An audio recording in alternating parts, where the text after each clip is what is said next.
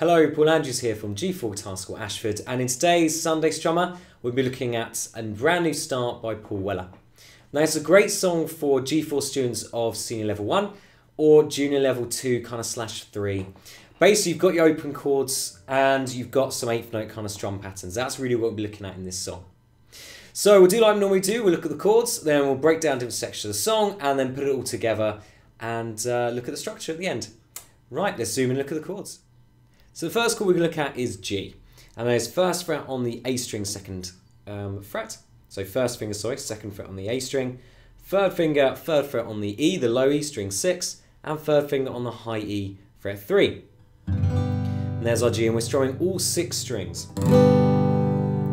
Next chord is D chord. We're going to do second fret on the G string, second fret on the high E or string 1, and third fret on the B string. And this is only a 4 string chord, so D string down for this one. Next chord C, so we're going B1, D2, and then A3, and this is a 5 string chord, so from the A string down.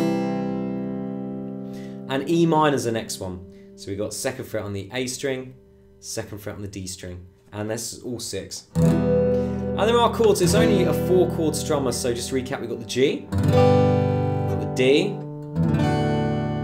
and we got the C, and we've got the E minor. So like before, get your fingers used to the accuracy of the shape, make sure they all sound nice and clean by picking through. Each string one at a time, make sure there's no dead notes or buzzes. Be careful of finger placement, make sure it's close to the fret wire so we get rid of that kind of buzzing. And then start trying to move between them, working on the reflex and trying to get these chords nice and quick. And I just realised I put in an extra chord there. I'm thinking of, Bob Dylan. So C and E minor. So G, D and E minor is the first loop we're going to look at in a moment. So yeah, G, D, E minor, just practice moving between that. You don't have to strum this, just get fingers used to the shapes. And then once you bring the strumming, obviously your left hand's going to be programmed and it should be as easy as that. The intro consists of a 3 chord loop, and we're doing G for half a bar, D for half a bar, then E minor for whole bar, sorry.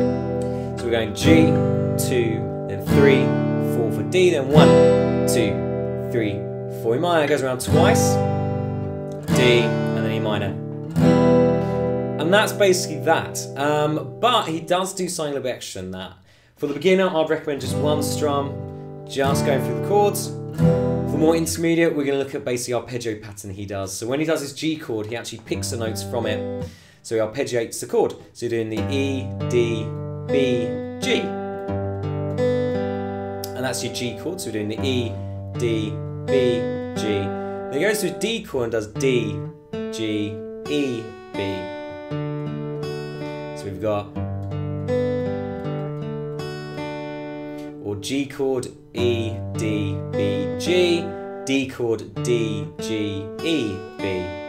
Then he goes to his E minor, he starts with a hammer on. So he does open A string, hammers on to second fret of the A string, and he puts his finger down for the second fret of the D string. And then does open B, and then G. And then A, D, so we got our second fret on the E string with the open G at the end. So go for this one. This chord's also a bit more involved, this one. So we've got hammer on the A string, second fret on the D string, then we've got B, G, and then A, D, and then E string, second fret, and finish with a G. So we get that. So you put it all together, you get your G chord.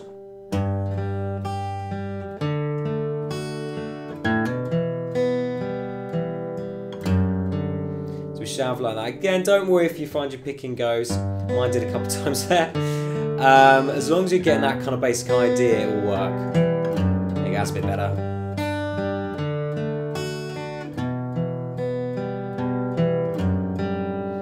And it'll sound pretty cool. So yeah, it might take a little while playing around with arpeggios to really get that kind of intro going. But there you go, that is the intro.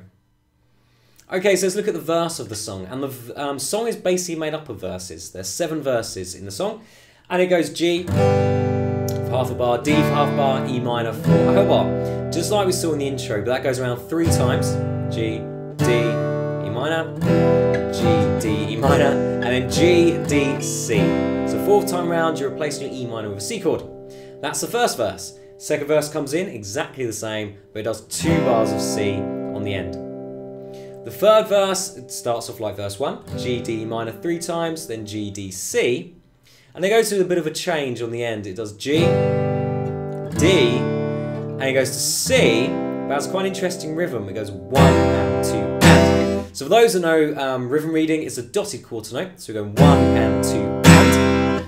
So counting 1 and 2 and. They were missing out the 3 and then changed to a D chord. So it goes 1 and 2 and 3 and 4 E and So we've got 16th notes and 4 E and So we start strumming on the 3 and 4 E and So nice and slow. That was a 1 and 2 and 3 and 4 E and 1 and 2 and 3 and 4 E and The next bar we then strum, go back to C and strum on the 1 and, then 2 and is a D, 1 and 2 and 3 and 4 E and So again on the end we've got that and 4 E and So those 2 bars go 1 and 2 and 3 and 4 E and 1 and 2 and 3 and 4 E and So a little bit slower, 1 and 2 and 3 and 4 E and 1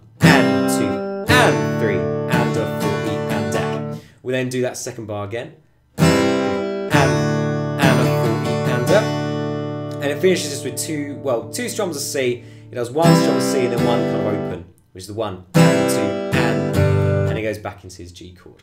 So that section again, we got start off with a G, 1, 2, 3, 4, 1 and 2 and 3 and 4 E and 1 and 2 and 3 and 4 E and 1 and 2 and 3 and 4 E and 1 and 2 and G. And they were basically going around verse 1 again. So in regard to strum pattern, we can just do basically 8th notes, 1 and 2 and I'd say all downs, 1 and 2 and 3 and 4 and. Reason we're going to do all downs is because it sounds quite cool doing a quick little down up on the end. So it'd be like a down, down, down, down up on your G, 1 and 2 and a 3 and 4 and a 1 and 2 and a 3. Get the right chord. So yeah, again I'm thinking of Bob Dylan there, thrown in an A minor. So yeah, 2 and a 3 and 4 and a G, D, E minor, 3 and 4 and a 1 and 2 and a 3 and 4 and a 1 and 2 and a 3 and 4 and a. So it's quite a nice strum pattern, down, down, down, down up basically on the G, down, down, down, down up on your D, on your E minor, down, down, down, down up, down, down, down, down up. So that'll work really nice throughout the song. And then that is verse 3 as I said. That strum pattern will work well over all the verses. And then the only other sections we have are instrumentals, which are basically just verse 1. And verse 1 is just 1 bar of C on the end. And then on verse 7, right at the end there, the only thing that changes does G, D, E minor again.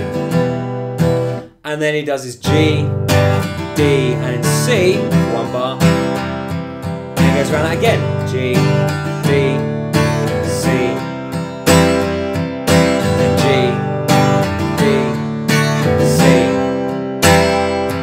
does that for 2 bars of the C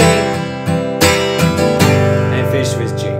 So it's 3 times around the G, D and C on the end of the last verse, and you do 2 bars of the 3rd time around that G, D, C. So 2 bars of C and then you end back on your G. Okay, so let's talk about how the song basically fits together, the structure. And we start off with the intro. Again, you can do the arpeggios if you wanted to, or just do a strum. And the strum could just be 1, 2, 3, 4, 1, 2, 3, 4, 1, 2. However you want to do it, you know, keep it held back a little bit. And then when you start coming to the verse, maybe start bringing some of those more quickest kind of down strums, and then maybe bring those quick little up strums we talked about. Down, down, up, down, down, down, down, up. Basic trick is once you know where your chords are, you outline the changes, is then you can do what you like with the right hand. Obviously within reason. Make sure it's obviously appropriate to the style of music and fits in with the song. So we got the intro, we again go around verse 1, which was the 1 C on the end. So G, D, E minor 3 times, and then G, D, C. Verse 2 was G, D, E minor 3 times, G, D, C, and you do the C for 2 bars. And verse 3 had that extra section on the end. That section just fits on after kind of the loop of verse 1, if you like. So verse 3 is very similar to verse 1. It does 1 bar of C, but it has this G, D, then on the end of it. Verse 4 is the same as verse 1. We do 1 bar of C. Verse 5, we do 2 bars of C. And verse 6 is actually the same as verse 3, where we do this extra bit on the end. And then verse 7, we have that slight difference on the end, where it does the G, D, C, like verse 1, but then repeats the G, D, C, G, D, C. So he goes out 3 times, and the third time does 2 bars of C. And finish with 1 strum of G. And that's the song. The only thing I actually missed out was the instrumental sections. And the instrumental, or solo, where he does the guitar solo, is just verse 1. And that comes in after he's done his verse 3 and after he's done his verse 6. So we have these extra kind of sections, instrumentals, where he just basically does say verse 1. And there we go, there is the whole song. So again, a great little strummer, really good, kind of, I say beginner song. It can be a bit tricky if some of strum patterns are trying to obviously get the chords changing, but it's definitely a junior or, sorry, level 2, 3 or senior level 1 kind of song. So yes, there we go. Make sure you subscribe to the channel. Any questions, let me know below. And yeah, I'll see you next week for another Sunday Strummer.